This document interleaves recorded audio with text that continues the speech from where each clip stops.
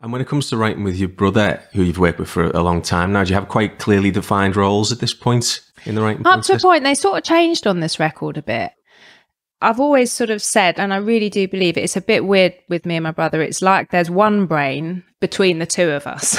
Like the things that I'm good at, they're not his strong point. And the things he's really good at aren't necessarily my strong point either. But actually more and more, we're doing more of what the other one does. On this record, I did a lot more production than I normally did, partly because of circumstance, but partly because, you know, we were apart. Like he lives out of London now and, you know, and I'm in London. So a lot of it was done with me sending him ideas and sort of saying, look, this might be absolutely rubbish or not. But then him actually saying, no, this is, you know, I really like these beats. And actually getting to the point where he was sending me stuff back to do the beats on, which wasn't usually the way we did it. So it's always changing. But between us, we're a complete person. And apart, like, you know, there's big gaps. He might not think the same thing. He might think he's a complete person, but it's so much easier with him in the room. Like I can really get things done with him in the room. And he has these beautiful ideas that I would never come up with because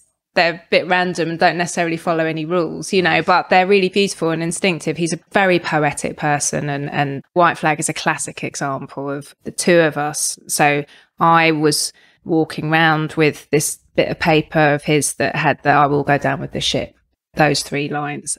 And I just loved them. It was almost like I couldn't sort of do justice with the verses, but then the verses are sort of pure me. It's less poetic and more factual and sort of little images and stuff, whereas he's like the big grand poetry. And, you know, Thank You's a real me song. It's all cups of tea and, you know, sort of like windows and buses and this, that and the other. And then he's got a great sort of poetic brain, a great writer. And he's an amazing person to be around. You know, he's one of the, I remember seeing him walking down the street one day when he wouldn't have known that I was watching, and he was just smiling. You know, he's one of those people who's just always smiling. He's just ridiculously opinionated, but in a really lovely way. Do you know what I mean? And really a brilliant person to work with. And he's one of those people that I think for an artist, you're always looking for a producer or a collaborator, or, you know, it works both ways, but they can bring out the best in you and vice versa. You know, that's why I like writing with people, is that you learn something every time. You know, there's never been a session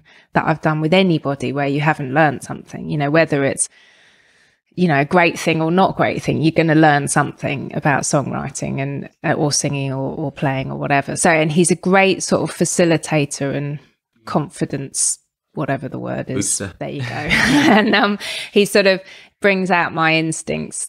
It's just easy making music with him. Having said that, he's also the harshest critic. So he is also the person I'm most nervous to play a first song idea to, like, and he can't hide it on his face, like he has what I sort of call scrunchy face, you know, and I can just see he's not enjoying it, and I'm just sitting there with the guitar sort of going, you know, how about this? And I hate that feeling. It's gonna